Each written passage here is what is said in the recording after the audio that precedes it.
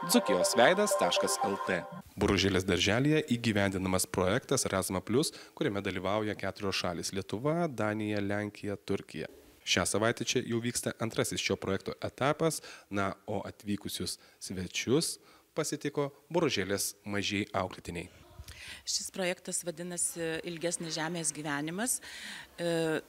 Kalba apie tvarumą, apie klimato atšilimą ir mes sugalvojame šią temą, kadangi šiuo metu labai aktuali tema yra. Ir kad nuo pat mažų dienų būtų vaikai mokomi rūšiuoti, mokomi nešvaistyti tiek maisto, tiek atliekų ir tiesiog savo mažom rankelėm, kad gražintų mūsų šalį ir prisidėtų prie šio tikslo. Kokios šalys dalyvauja šiame projekte? Šiame projekte dalyvauja Danija, Turkija, Lenkija ir Lietuva. Mes dalyvaujame partnerio teisėmis, o projektą pateikė Danijos. Būtent dabar šis momentas, kai čia atvyko į jūsų darželį svečiai iš Danijos, Lenkijos ir Turkijos, ar ne, jau, galim sakyti, yra antras etapas. Pirmas etapas kada įvyko ir kur jūs vykot? Pirmas susitikimas mūsų vyko Turkijoje, Stambule. Tai tikrai labai perkrautas miestas, labai didelis srautas, transportas, daug žmonių. Ir iš tikrųjų jie šią temą vysto dar labai neseniai. Ir tiesiog mes esam jau daugiau pažengę šioje srityje. Tai mes tiesiog pasikalbėjom, susitikom su miesto atstovais ir pasikalbėjome, ką jie planuoja, kokias veiklas planuoja. Ir jie iš tikrųjų labai džiaugiasi šituo projektu. O dabar antras susitikimas vyksta Lietuvoje, trečias susitikimas bus Lenkijoje, Promniko mieste ir ketvirtas Danijoje, Koldinge. Štai dabar mes matėm, kad svečiai galėjo pamatyti, šiek tiek susipažinti su Lietuvos kultūra, būtent ir muzika, ir šokiais, bent jau kažkokia dalelytė. Kas toliau yra numatyta programai? Iš tikrųjų, jie visi atvyko vakar. Mes jau vakar važinėjome ir vaikščiojome po Alytų, buvome ant Baltosios rožės tilto. Jie iš tikrųjų buvo sužavėti mūsų gamta, mūsų švara miesto, ramybė ir tai, kad mūsų miesto meras prisideda ir vadina mūsų miestą žaliuoju miestu. Tai jiem tai buvo tikrai labai puikia idėja. Ir jie sakė, kad toks perkrautas miestas kaip, tarkim, Stambulas, jie norėtų gyventi tokiame mieste, švariame mieste. Ir mes numatę esam ir veiklas. Šiandien į savivaldybę eisime, kad ir miesto vadovai pasakytų, kokių tikslų turi ir tiesiog supažindintų su tikslais ir lankysimės tik centre. Taip pat vaikščiosime po miestą, numatytos mūsų veiklos ir darželyje, STEAM laboratorija lauke. Iš tikrųjų labai daug veiklų, kaip mes rūšiuojame, kaip vaikai tą daro ir kaip prikels daiktus naujam gyvenimui ir jie kartu dalyvaus mūsų veiklose. Kalbant ne tik apie tvarumą būtent, bet apskritai visada greičiausiai, švietimo įstaigos visada stengiasi viską paimti, gerosios patirties pasisemti. Kaip čia yra? Mes taip pat pasisemsim gerosios patirties ir pasidalinsime savo patirtimi. Iš tikrųjų, tai mūsų jau antras Erasmus projektas su šita komanda ir mes jau esam lankęsi šituose miestuose. Tai tikrai turėsime ką parsivežti iš Danijos, nes tikrai labai švaru ir labai tvarkinga. Tai mums taip pat bus labai puikia patirtis. What are the main differences between Lithuanian kindergarten and Denmark kindergarten? I think the differences, I don't see the differences, maybe the system of how you are doing with your children. Maybe you do activities like more like a planned things or planned activities and for the children, and we are maybe doing more by playing, following the children's step and how they are in their developing and like this, and we're not planning so many scheduled activities as I think you're doing here. But still, we are doing the same thing as you do, but a little different.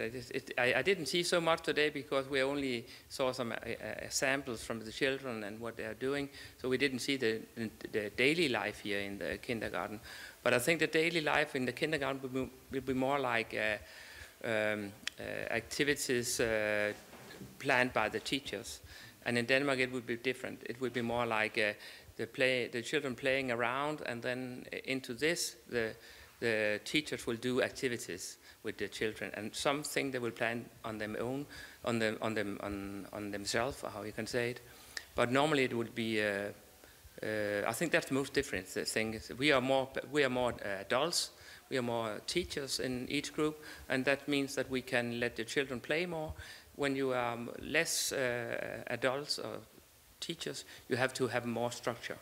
And I think that's maybe the main difference between the schools here in Lithuania and the Danish schools or kindergartens, is that we have more teachers, and we don't need so much structure as you do. We saw that children in Denmark spend a lot of time outside, yeah? Yeah, that's true. And it's not only in our kindergarten, actually in all kindergartens we use very much time outside because we think it's a good space for them. They have good activity with their bodies, and they don't get so much ill too. And they also have this, not so much, they will not be so crowded, they have more silent in their head, and like this, there are not so many conflicts. So it's better for them, we think, and it's a good place to be outside because you can do everything outside with the children, and they actually like very much to be outside. We don't think it's too cold for them because it's only how you dress. Normally we say, and then in the north we say it's not about the weather, it's about how you dress. What are the first impression here in Lithuanian kindergartens? Okay, it's not my first time to Lithuania, it's second time, and we were really very warm welcome, and we can say the students and teachers are well prepared for this project. In this project, Longer Life on Earth and Erasmus project, we have two different mains. Aims to reach. One of them is direct, the other one is indirect aims. Direct one is to prepare next generation for the world and to prepare world for the next generation. What I saw, what I observed in this today at this school, the students are really prepared for the world, and if you can have a good communication all together, we will have a better world for the next generations too. Indirect aim of this project is to build bridge between cultures. As I can see, and the others can see, we have different countries in same place and have good relations. And I honestly can say we are reaching our aims by this project. And I would like to thank to our Lithuanian team and our partners for all these beautiful things they did for the project and for us and for our world. Thank you. We saw a longer life on Earth. Is it easier to teach children or parents to save our land? Well, I think it is better to teach the parents first, because the children are coming from the parents, and if you can educate the parents, the children it will be easier to teach to the children. So, what was the first impression here in Lithuania about kindergartens? Here in Lithuania, well, it's not my first time. As one of my friends said, I was in Lithuania before, and always with best impressions. First of all, I think the enthusiasm we can see in teachers, in the way they just try to show us the best from here. Obviously, they try, but how the children cooperate with them, how they are really motivated. You can see them really enjoying taking part in things like, let's say, their artwork, or let's say they're working on these presentations like dancing and so on. All this. You look at them like artists, but you know that they put heart in it. So that's the thing I love here. The atmosphere, the heart you can see, they put in it, in every corner actually. What are the main differences between Lithuanian kindergarten and Poland? I don't know much exactly about kindergarten because we are primary school, but we have this small children and youngest levels too. Differences, you would say that a lot is maybe similar, but maybe this big motivation. You can see sometimes our children, like, I don't know, I don't want to call them lazy, but here you can really see them, you know, wanting, enthusiastic. Differences, no, it will be difficult to tell you. This is maybe quite a similar place. And is it easier to teach children or parents to save our Earth? It is difficult to teach anything to parents, anything, because they are adults, they have their own consciousness of reality they live in. So maybe this is the difficult part, yes? Children are the ones who are like, you can shape them, yes? This is what we're trying to do. Maybe, let's start with this. One of my friends really recently observed one thing, that some years ago, let's say, children were learning from parents. And I remember myself like this. I was learning from teachers and from parents. And nowadays you can observe, especially in case of teenagers, like we have teenagers in our school, very often you can see parents and teachers learning from teenagers, and we really learn a lot from them, from the way they look at life, from the way they choose what to put their heart in, from the way they just choose what to do and how to be in life.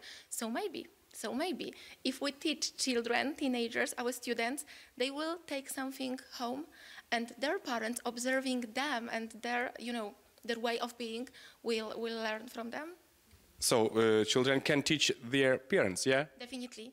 I'm a mom too, and I can tell you that I'm learning my new view upon life from my teenage sons, and I'm happy about it. We can learn the best from them because they are natural. You know, they are not the ones, they will lie to you, obviously, and cheat what they want, but they are natural.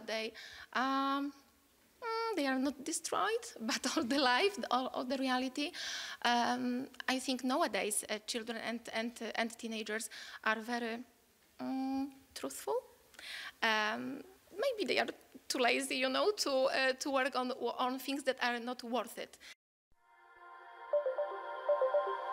Dzūkijos veidas.lt